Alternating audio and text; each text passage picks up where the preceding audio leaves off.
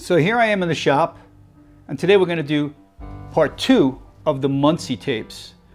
In this part, we're going to deal with the detailing of the gears and some sub-assemblies of some synchronizer rings, and basically how I've kind of fit everything together. Looks like it's going to be going on about a 3 or 4 part series so far. Things are moving along quite nicely. I really like the way things are coming out, to my surprise. And I want to thank all you guys for subscribing and watching the video in the first part. It means a lot to me. And if you can, and you haven't already, please subscribe to my YouTube channel and hit the notification link, share my videos, and so forth. So let's get to it, see how this one works out. Thanks.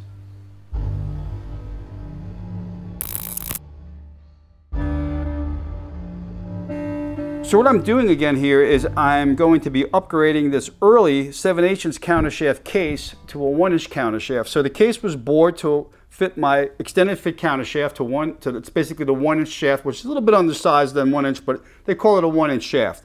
And then I'm going to retrofit the newer style M20 Italian gear sets in them. I really like these gear sets for several reasons. They are pretty true to the original prints as far as the engagement teeth go, and they eliminate the spacer tube inside the cluster gear. So it's a solid piece inside here, so it really makes the cluster easier to load. So I really like these gear sets. All right, so let's look at this gear set. This is one of the Italian gear sets again.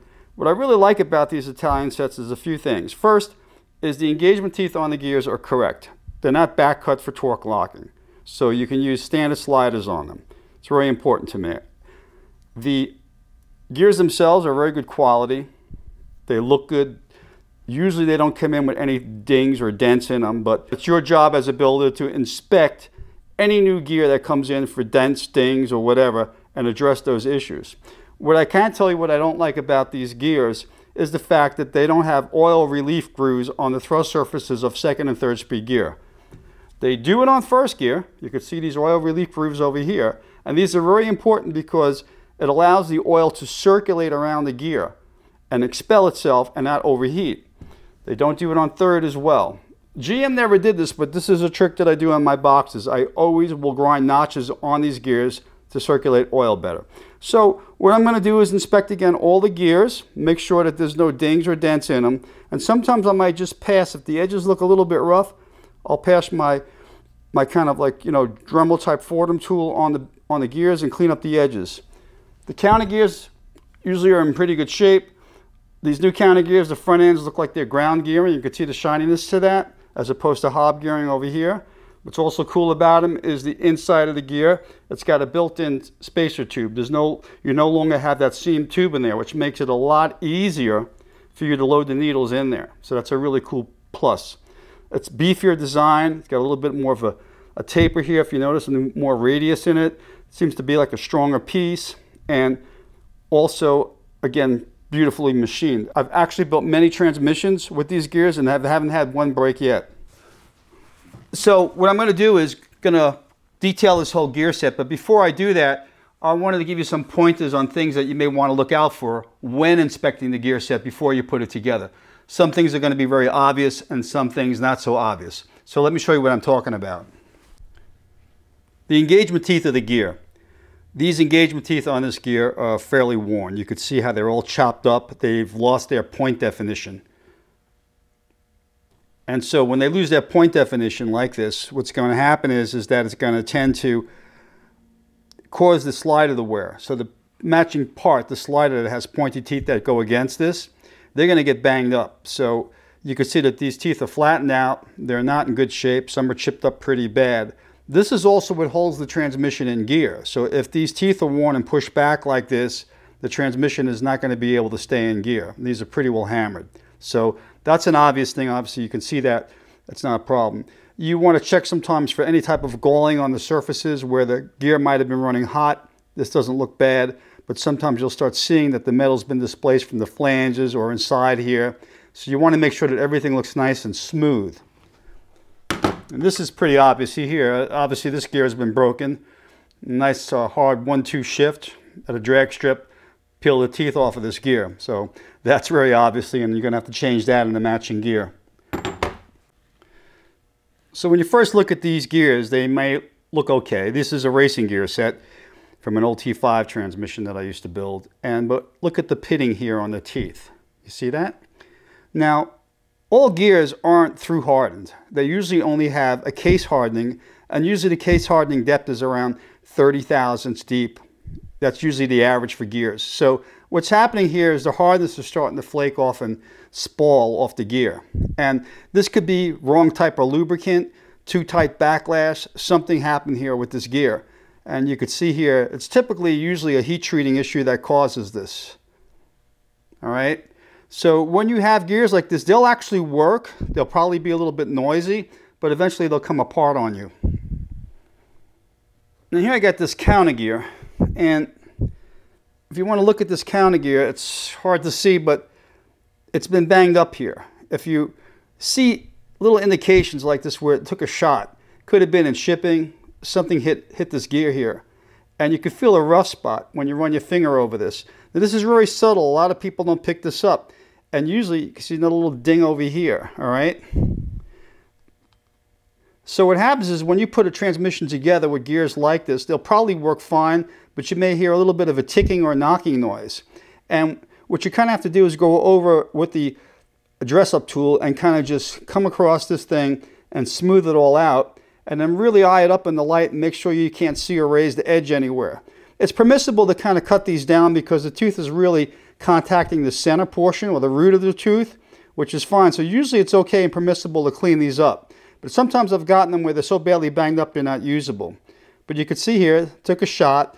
This is usually due to poor handling, poor packaging, a lot of poor material handling. Happens all the time. It's quite common and very hard to deal with a lot of times. So when I sell gears, I have to inspect every gear. I don't leave them in the original boxes, and I check them out. This looks pretty good, but you see you got a little bit of a ding here, a little bit of dent here.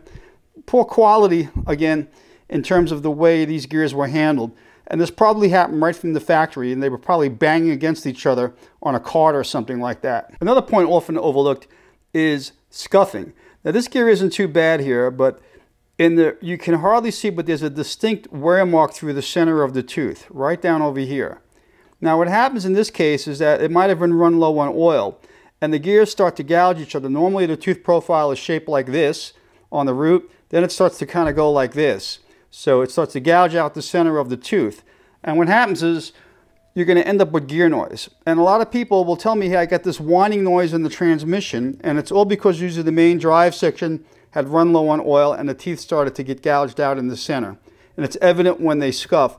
Now, even though this gear looks good, this was taken out of a transmission that had a lot of noise, that had a lot of whining noise. And it was the simple little wear pattern over here that I picked up that a lot of builders couldn't see. Very crucial. And sometimes they're just slight like this gear, and sometimes they're really bad. So you want to check the center of your gear teeth and make sure they're nice and clean and smooth and that nothing is scuffed up over here or blue looking, or it looks like that somebody went over with very rough sandpaper.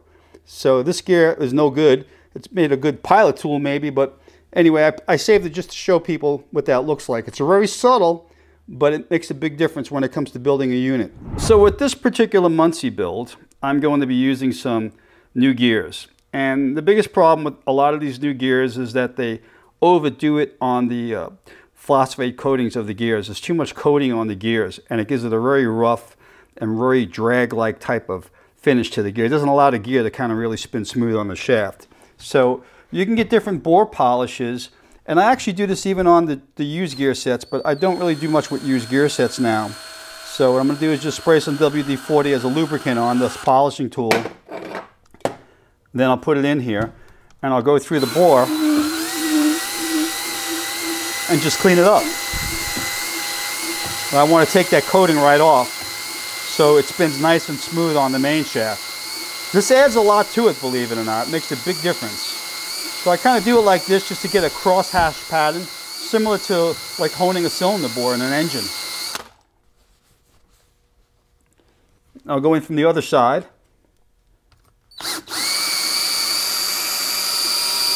You're really not taking off that much material, so I wouldn't worry about it too much. I do this on every build. This is how I build them. So I'm doing second now. Same thing. Cleaning it up. I'll do it until I see none of the black stuff left in there. So I'm just removing the black oxide coating. I use a 120 grit bore polisher, all right? So that's the type of grit that I use. And it comes out really nice and smooth, looks great, all right?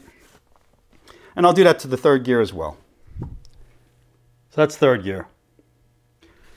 So if you notice that first speed gear, I mentioned earlier, it has oil slots in it. And notice that these oil slots on the thrust surface are not on center. They're slightly off center.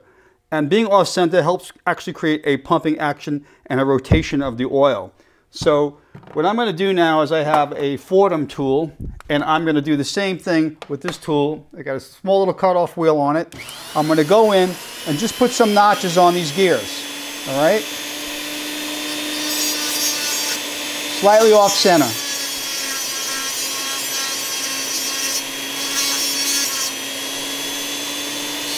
And as mentioned, none of these new gears come like this. I don't know why. I think it's really important. And my main shafts actually have oil reliefs in them as well to help promote better oiling. I've seen too many gears seize up right along these edges over here.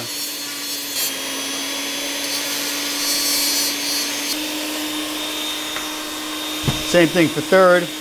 They got this big flange here, but again, no oil relief. Very dumb. If you look at any gearbox in any manufacturer from the OEM, they will always have oil slots on the backs of the gears. And it seems to be that GM didn't do this on certain gears, and it might have been a mistake, who knows, but the people reproducing the gears, because they don't really think that much for themselves, they just copy the same thing, which is really a problem.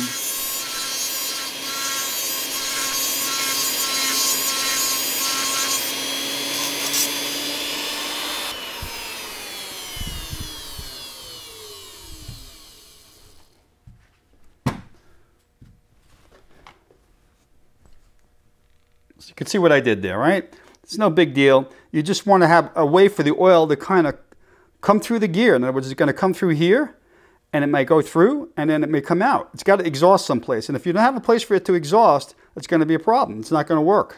So that's how that works. This is a Super T10 third speed gear.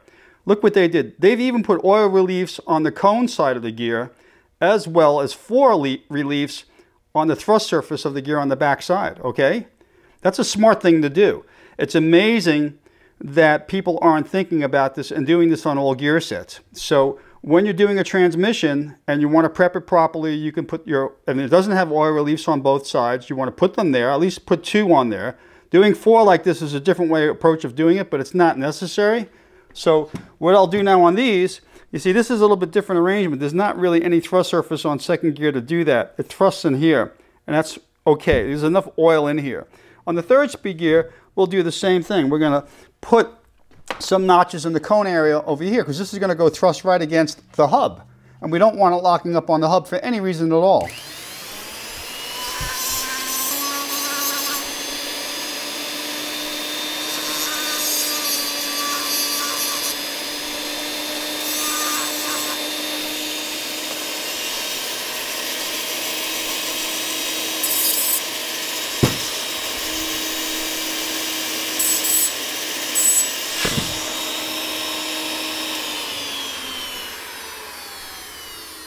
Just like the gears, the cone surface is very important as well. You might find some cones that get banged up or dinged up, so you might have to take that and take a file maybe to them, or take actually an abrasive stone and kind of clean up the cones if you feel that they're rough or there's a high spot on them or there's a nick in them. So all the prep work makes a big difference. So checking the gears, inspecting them. What I'm going to also do is just again inspect and eye all the edges of these teeth on all the gears. Make sure that, again, there's no dings or no high spots. On the corners, I'll look. And then if I feel that, you know, this thing might look a little rough, there might be some areas that may need cleaning up, I'm going to take my flexible shaft from Fordham, and I'm going to go in there, and I'm going to just kiss these edges with this abrasive wheel, just like this, and go down in this fashion on everything like this. Then I might go in like this, on this edge here like that, and go up that way, You see, in that fashion, just go through all the teeth and dress them all up like this. All right, that's the motion, and that's how I'll do it. So, and I'll do it on all the sides. If I can, some it's hard to get in there, I'll do the same thing here. And I'll be careful not to hit the back side of the tooth over here like this. So I'll kind of come in like this and just work each tooth. So every gear, I'll usually go through that and clean that all up, especially on used sets. All right, so it'll be something like this. I'll go in, I'll just go like this.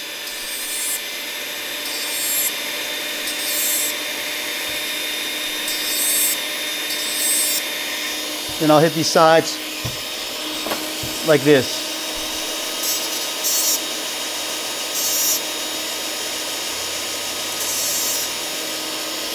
Okay? Back side, same thing.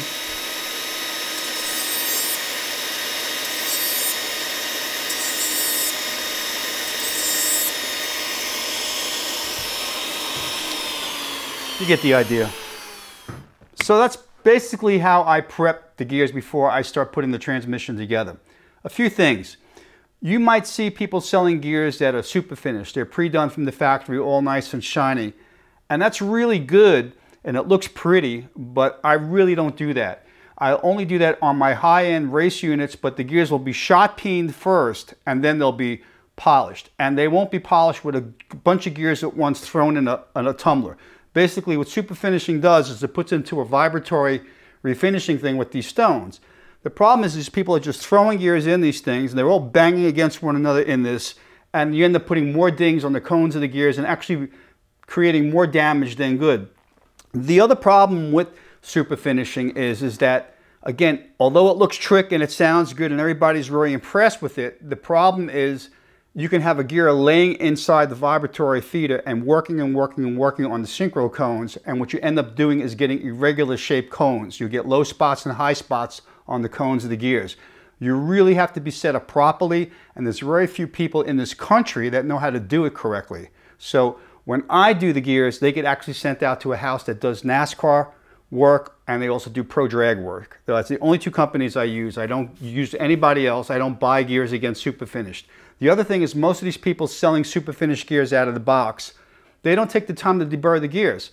So you got this gear set that looks really good, but it's got dings and dents all over it, and it's just shiny.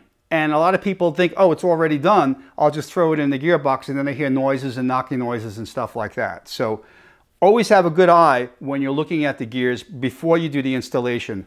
And you know, that's very important. So that's all I have to say about finishing gears. Let's get to putting this gear set together and prepping the other parts. So the next step is to prep the gears for synchronizer rings. What I usually do is, whether they are new or used gears, I'll take some 800 paper, wet dry paper, go around the cones and just scuff them up. It's kind of like breaking the glaze of the cone, because some rings will be skidding across cones for a long time. So even though this is a new gear, this is the procedure. I just kind of take some 800 paper again, break the glaze, right?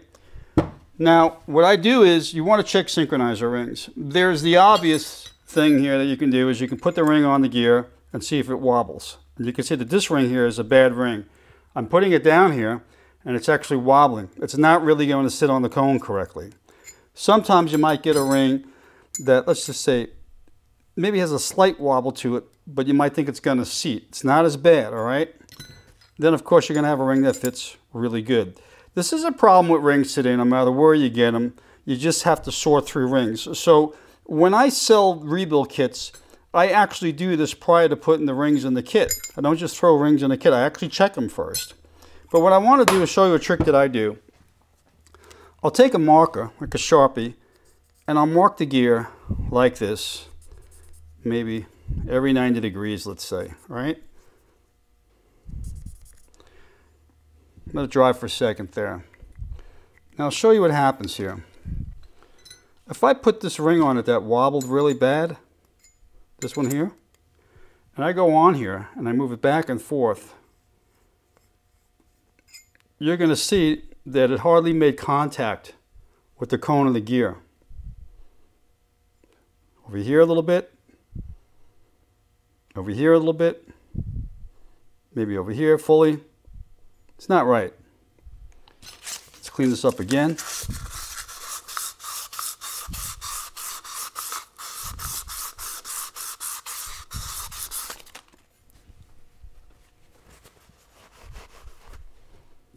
Let's mark it again. And this is what I do, all right? This is all part of setting up the transmission. It's not just a question of slapping parts together. Now let's take a good ring. I think this is a good ring here. And put it on here. Fits tight.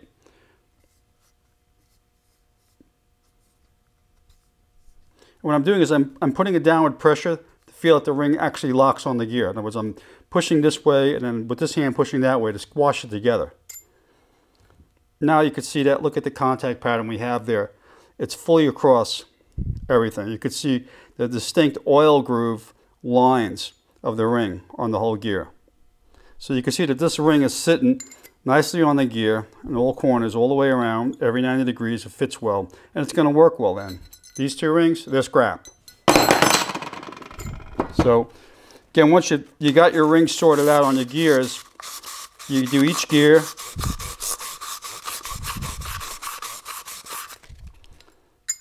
Put the ring on. That ring is going to stay on it. And if you want, you could take your sharp and you could measure it. This is like the 4th gear ring.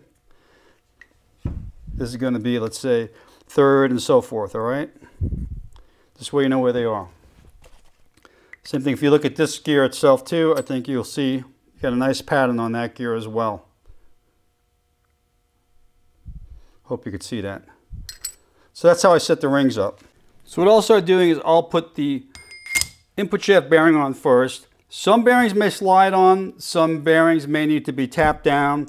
You can heat the bearing up and slide it in place. You could press it in place, whatever works for you.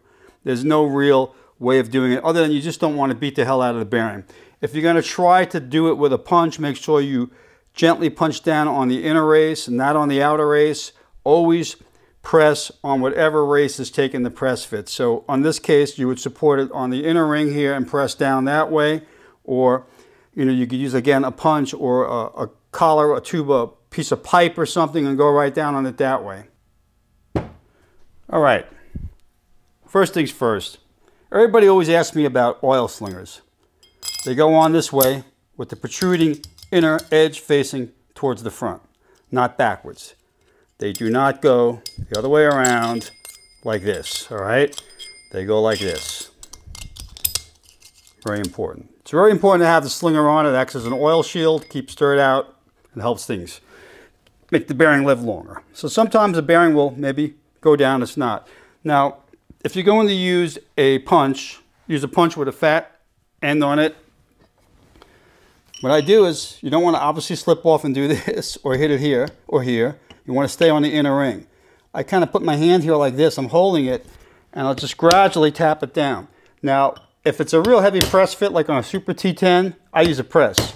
Something like this, I'm pretty confident I can get it down all the way without making a mess of things. So that's how I do it. You can use a tube or pipe. That works just as well. You can see how I'm doing it. I'm kind of always holding this and gradually doing it. If you don't feel comfortable doing this, don't. I've been doing this for years, so I'm not going to ruin a bearing.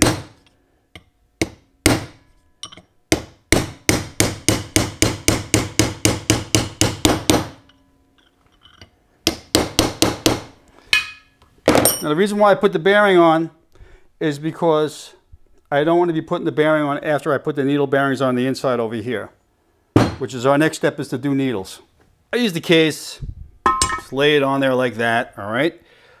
And I've got the main drive needles already set up in the cage with a rubber band holding it in place. Now, I have a video on how I do this, so you can watch the video. There'll be links to all these videos on my channel. I'm spraying some lube on the needles because I want them to slide out of the rubber band fairly easy. So I'm going to just put it in here like this and then just push it through. And what will happen is if I can take the band out, it'll come right out. See? There you go. Now what you want to do to keep it in place is take some assembly lube and put them inside here just to hold it in place. Now you can also individually put these needles in with grease in the cage if you have to do that. If you're going to reuse your own cage, your old cage, But again, I have a video that shows you how I do this.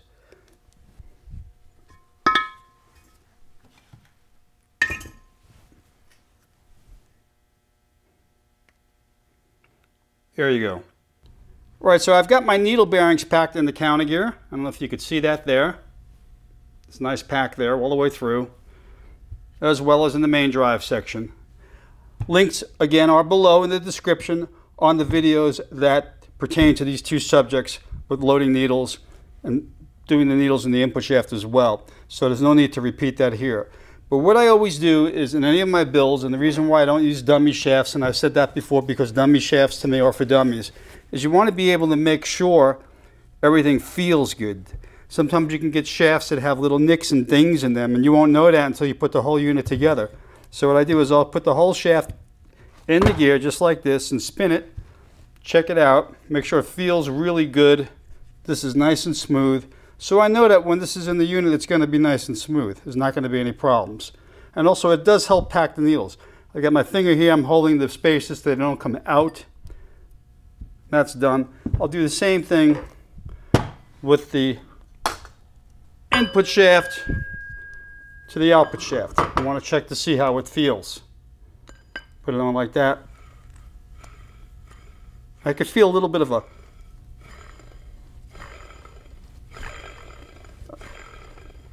there's some noise going on that I don't like.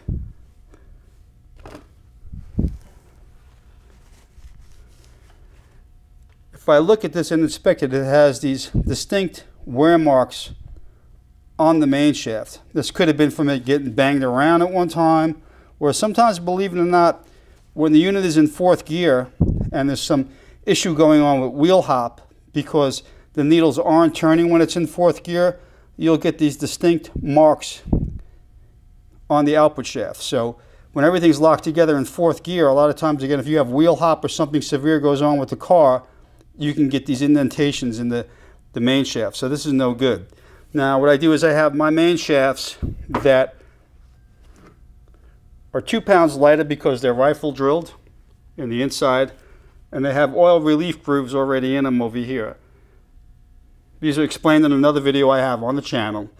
If I were to reuse the old main shaft, I would put these notches in there. I would grind little notches in it for oiling. You want to do notches like this, one side and 180 degrees on the other side. So we're going to be using a new main shaft. If I put that on here,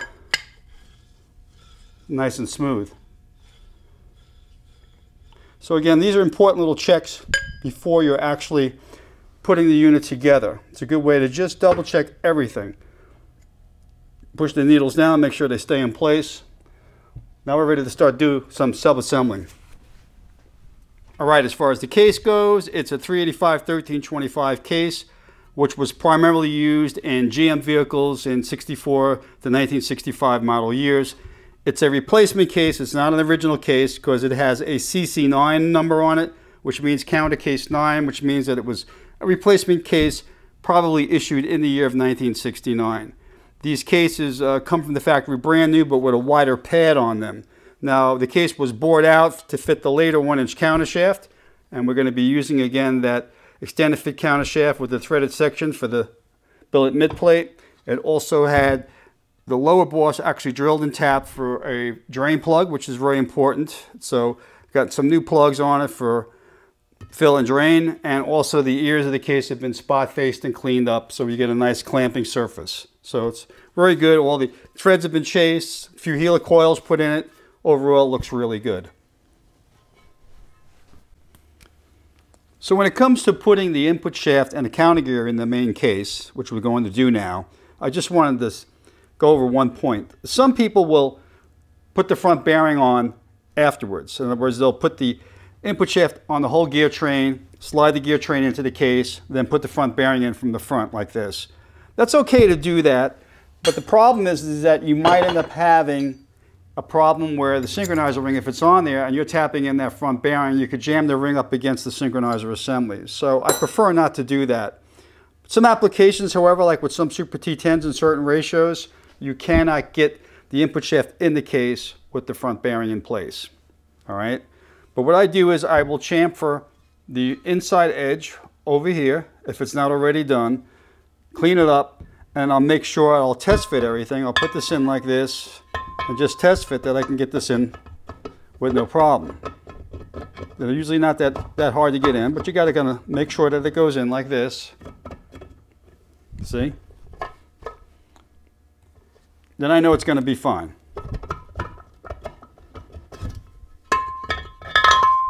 Don't forget my needles are already inside of here still. They're being held in with assembly lube. Now we can start putting this thing together. So that about wraps up part 2. Hope you liked it. Please subscribe to the channel. Stay tuned for part 3. Thanks.